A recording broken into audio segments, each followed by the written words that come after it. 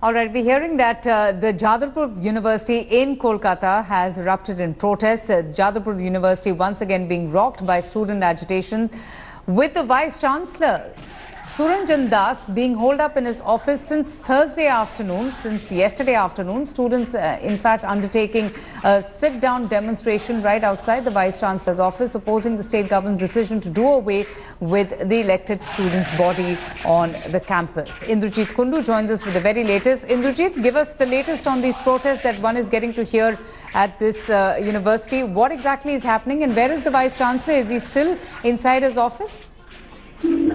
Well, Avantika, that's right. The remain inside office. It's been more than 20 hours, we can tell you, since yesterday when the Executive Council meeting took place at the administration building of the university. The Vice-Chancellor is holed up in his room. The government, in fact, has passed a new rule stating that there won't be any, political interference or, political parties whose affiliation would be allowed to be used by the various student unions. And they are saying that the student union system will be replaced by a students' council, which necessarily would be apolitical, because we've seen how violent student politics has been on campuses here in West Bengal. However, Jadavpur University students, unions of all the faculties, the engineering, the science and the arts faculty, they have all come together combined, and since yesterday they have been protesting outside the VC's office, stating that the Executive Council, which is the highest decision-making body of the university, must oppose these government's diktat. There should be a resolution that should be passed in support of the students' demand that student union elections be continued here.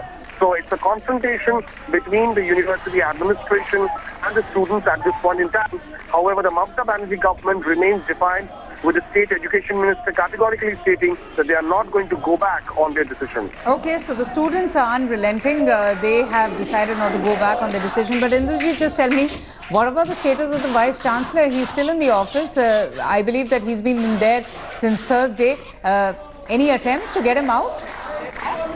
Well, the Vice-Chancellor still continues to remain holed up inside, his office. Avantika, this is not the first time that such an agitation is taking place. We've seen it earlier as well in the past 2-3 years. We've seen such agitation. What has happened here is that the Vice-Chancellor said that, the university authorities does not have the power to challenge a piece of legislation that has been passed in the West Bengal Assembly. So they are saying that they are not, entitled legally to challenge the state governments because it's a state-run university. However, the students are saying that it's an autonomous university, even though it gets funding from the state, and by no means, this should be taken lying down. And they are saying that it's an assault on the campus democracy, and also they're saying that if a students' council is formed, an apolitical students' council is formed, they fear that the state government would be using it as a proxy to influence students on the campus. So, a confrontation between the state administration and Jadavpur University students' unions here at the... Yes, absolutely. We're seeing the visuals there, Indrajit, of how these these young students are, sitting down and raising their protests by clapping their hands. Has the protest been peaceful thus far, or what attempts are being made to ensure that the protest is called off and that, there is some sort of dialogue between the agitating students and the government?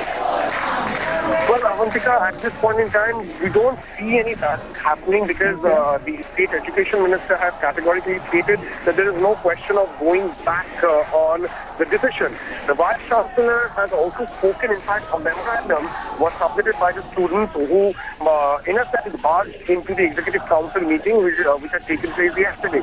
They submitted a memorandum stating that the Executive Council must support the students' movement and must come out openly opposing the state government. Now, that seems to be happening at this point. Okay. The Vice-Chancellor said that they are willing to take the matter up with the state government, but can't assure that they actually have the legal wherewithal at this point to oppose the state government's decision. All right, we'll leave it at that. Indrajit, thanks so much for joining us. We'll keep coming back to you for further updates. Some more breaking news coming in.